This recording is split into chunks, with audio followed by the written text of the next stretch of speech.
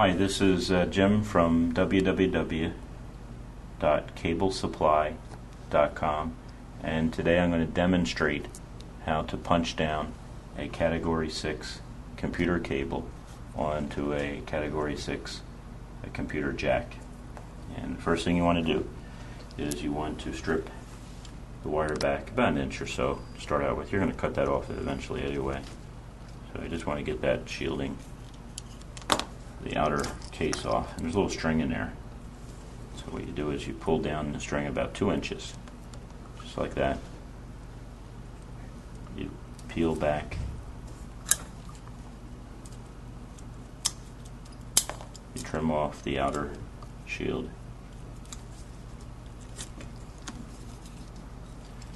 Now I'm also going to cut off the top part of the cable, and the reason I've done that is when I was cutting the shielding, I probably nicked the cable, and I don't want any nicked cables because they tend to break as you're punching down, and they tend to give you problems. This is just a separator inside the cable for Category 6. There's your colors. Your blue cable is cable number 1, orange is cable number 2, green is 3, and brown is 4. And what you want to do is you want to minimally untwist these. You want to keep the twist in there as much as possible when you're doing a Category 6 cable to jack. And it's useless to pay the extra money and get Category 6 cable and attach it to a 5E jack, because it always is going to go to the lowest certification. So you want to use Cat6 cable, Cat6 jack, Cat6 patch panel. Now on the side of the jack it gives you the color code, and on the color code it's a 568A or B, and what I found out is 568A is basically used by the government. 568B is, in my experience, is usually commercial. It doesn't really matter as long as you punch down the same at the jack as you do at the patch panel. So you can punch down A at the jack and A at the patch panel, or B at the jack and B at the patch panel. You do not want to punch down A at the jack and B at the patch panel. It will not work. But they both are the same, so it really doesn't matter which one you use. Some people have a preference. Generally, for us as a cabling company at Nova Voice and Data, we usually punch down everything as a B. So first thing you do is you take your cable and you match the B standards here. So here it's going to be orange and white. So I want to undo a little bit there. And I'm going to take it and I'm going to push it down.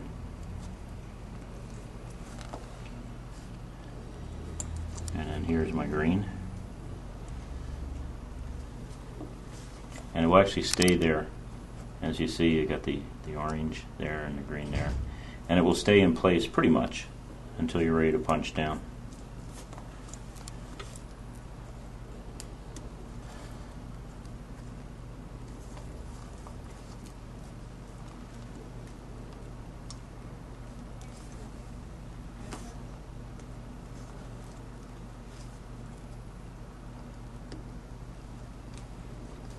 And then your brown.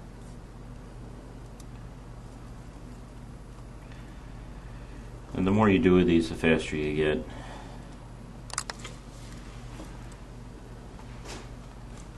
get them all pushed down. 2 types of punch down. Today I'm going to use my punch down, which is the professional type punch down. It really works well. It's a Harris Dracon punch down. I've used this model for years, and I have a 110 blade in there, and the 110 blade has a sharp edge on one side, and the way that goes in it will say cut, so I want to use that on the outside of the 110. So I'm going to be pushing down, and you'll hear it snap. and that pushes the cable into the slot and cuts off the excess.